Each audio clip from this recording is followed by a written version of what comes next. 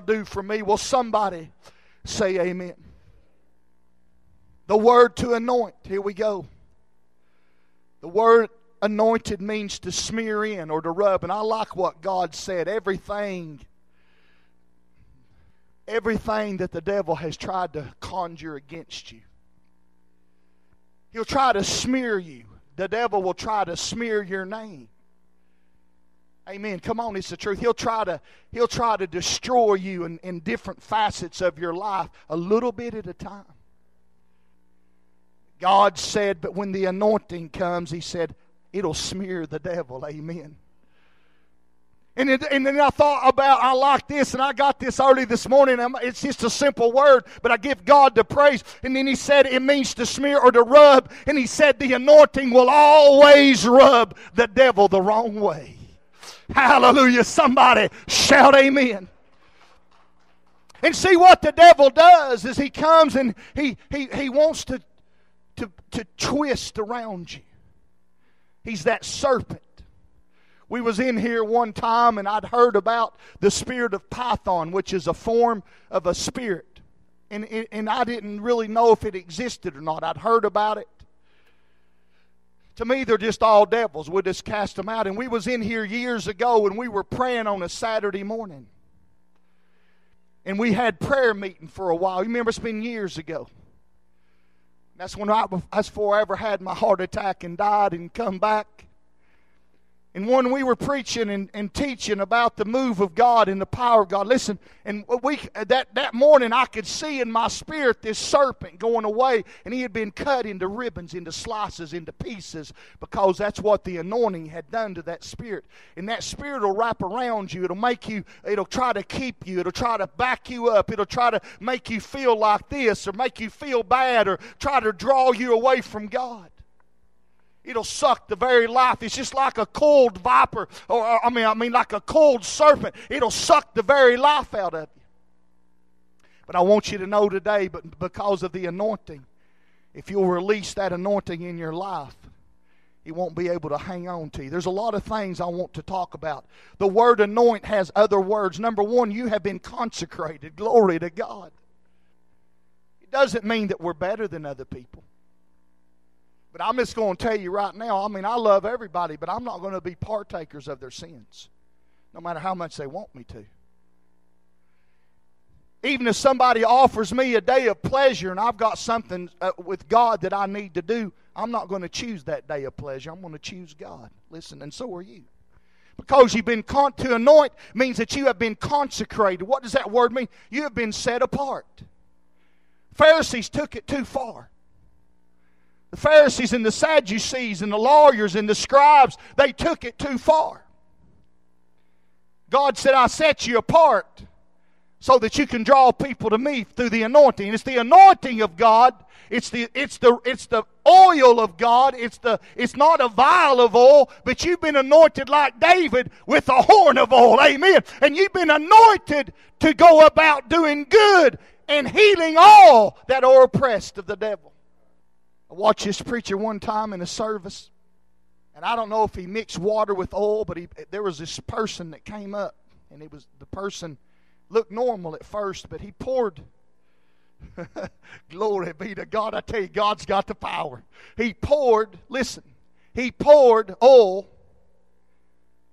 And this oil, there's no anything special about this oil, but when you use it, when God tells you to do it, and you're obedient to use it like the Word says, it becomes an incredible weapon against the forces of hell. They can't stand it. And he poured oil on this woman, and she began to manifest the devil in her, and she began to cry out, I'm burning! You're burning me! And he said, that's right, come out of her.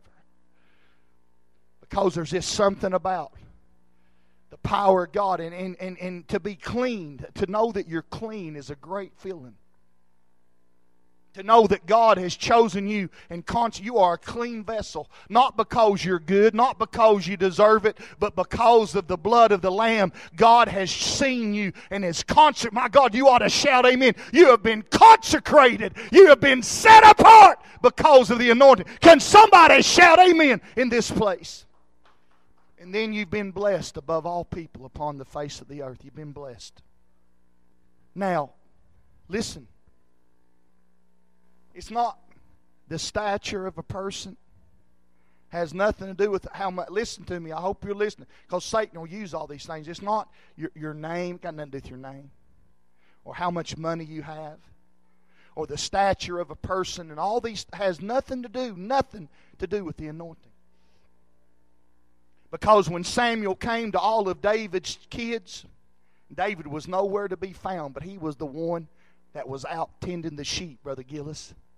He was the one, Brother Harold, out there that was praising God and worshiping God. And that's what you and I need to do.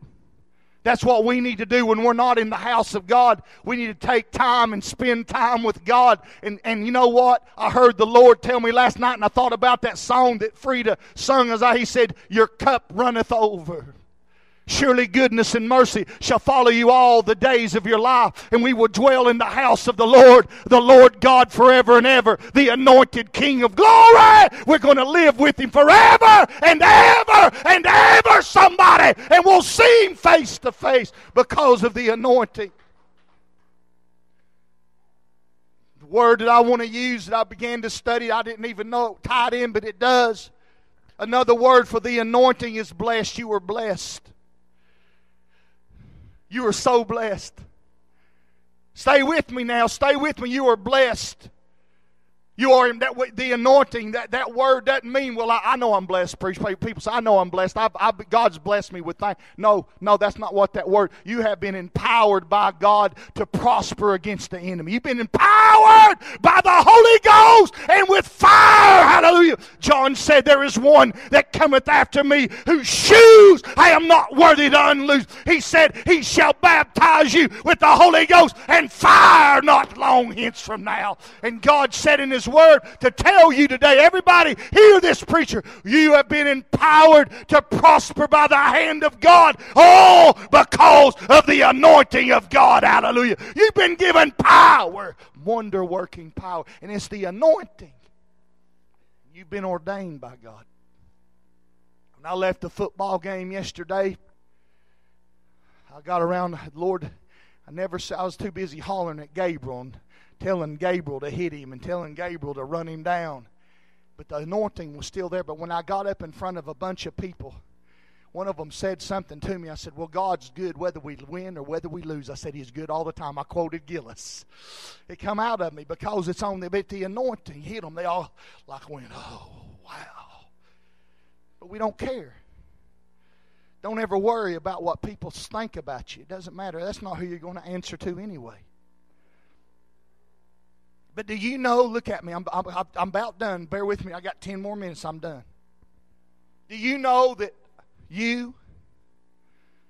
I'm looking at you, that you are the greatest conduit of change, because who lives on the inside of you? You're the conduit. I don't think you understood what I said. I said you are the greatest conduit of change. People say, preacher, why? Oh, I feel the Holy Ghost, and so do you. Why has there not been change? Why is this not happening? Because maybe the conduit is not conduiting. There's 4 things, 5 things, maybe even 6. But number 1, the anointing is slippery. Slippery. I mean slippery. There's only been a certain amount of time that I've ever heard the voice of God tell me to pour oil on somebody's head. There's a lot I learned early about the anointing. Early. That oil can ruin things too if it's used in the wrong way. I know a guy one time in the church years ago, he just was really out there. He was in our church. And he anointed everything. It was brand new carpet, brand new everything. He anointed everything. But little did he know, everything he anointed became stained. Boy, my preacher was hot, boy. So you have to also use the wisdom of God. My point is, you can't operate in the anointing all the time, because if you try to, you'll become stained. You can't walk in that anointing 24 hours a day, 7 days a week, but it's there when it's needed. Now, I want to show you something that every one of you need to be. Yesterday, and this was a great analogy, yesterday I was out on the lake with my wife, my father-in-law, my mother-in-law, my little boy, and we pulled up to this marina that I've never knew existed. And over on the side, I hear my little boy holler, Dad, look at all these fish. Come on, I'm going somewhere. Listen to me, don't lose me. And I walked over and I saw a few carp there swimming on top of the water. And I thought, you know what? I'm going to go get me some bread. Watch this. Hey, come on, somebody. I'm going to go get me some bread. So I got some bread. We went to this marina twice. So when I just got a little bit of bread and I fed it to them. Well, 1 became 10. 10 became 20. 20 became 40. So we left, but then we came back. And when we come back, I couldn't even see one. It didn't matter what I saw, because you know what? I knew that if I could stir up their hunger. Hey! Oh, I feel something now. I said I knew that if I could just cast that bread out there on the water, that eventually they would begin to come again. So I took 3 pieces of bread. 1 from the Father, 1 from the Son, and 1 from the Holy Ghost. And then I looked, Brother Gillis, and hanging on the thing, they had carp feed. You know, those things you turn like bubble gum machines. You got to put a quarter in it. Man, I ain't done it. I inundated them. I threw the carp out there. I threw the bread, and 40 becomes 60. And God said, you know what, son? He said, that's just like the anointing. He said, the anointing and hunger go together. Hunger and the anointing go together. He said, praise God. He said, I want you to tell my church. He said, I want you to tell them that if they're hungry, they'll be anointed. But if they're not hungry, then the anointing won't be there like it. My God, that's good, isn't it? It won't be there. My God, will you stand up and say, God, I'm hungry this morning? There's power, listen, in the anointing. And then I ran out of food. Now I want to show you. I didn't have nothing else to give them. I'd run out. Well, where was somebody else?